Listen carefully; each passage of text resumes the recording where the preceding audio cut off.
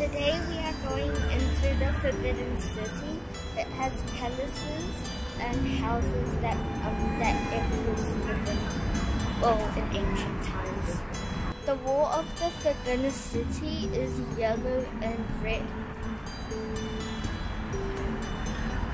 Flowers are covered here. I think it is probably about 5 meters tall from the bottom to top. That is called the Tiananmen. Most people of China knows what that is. That is where you enter the Palace Museum of the Forbidden City.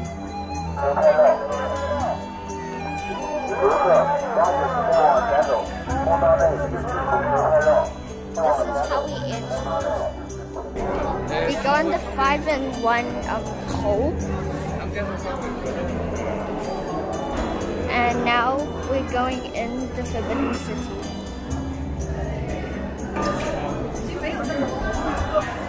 Now there is a Palace Museum.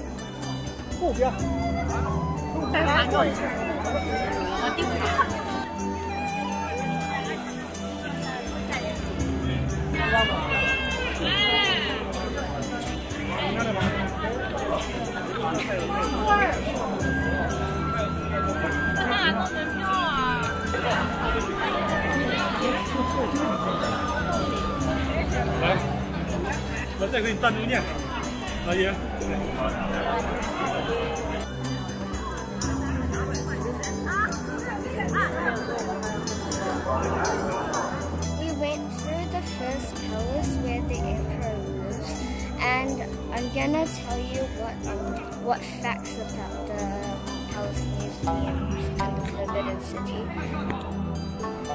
This is what it actually looks like inside.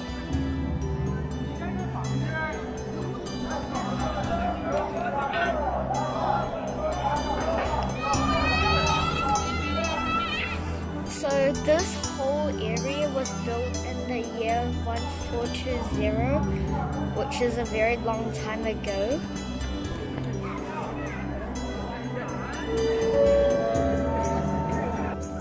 This is also used in the Ming and Qing dynasties for emperors. It is called Forbidden City because it is very big in ancient times, but not compared to now. Only emperors and priests can, like important people, can enter the palace. Not like farmers or like random people or servants. Well, some soldiers can enter as well. That is called the Hall of Supreme Harmony. In Chinese, we call it the Taihe Dian. It was built for very, very important ceremonies with the emperors. So it is also very big, and I'm going to take you up the stairs and into it.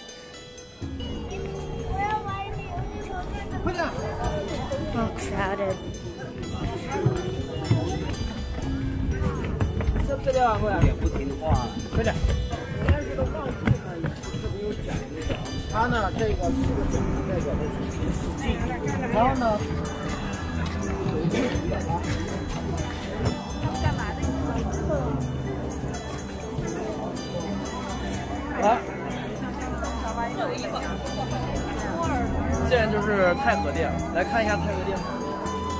The crane and the turtle. There's two of them all over that side.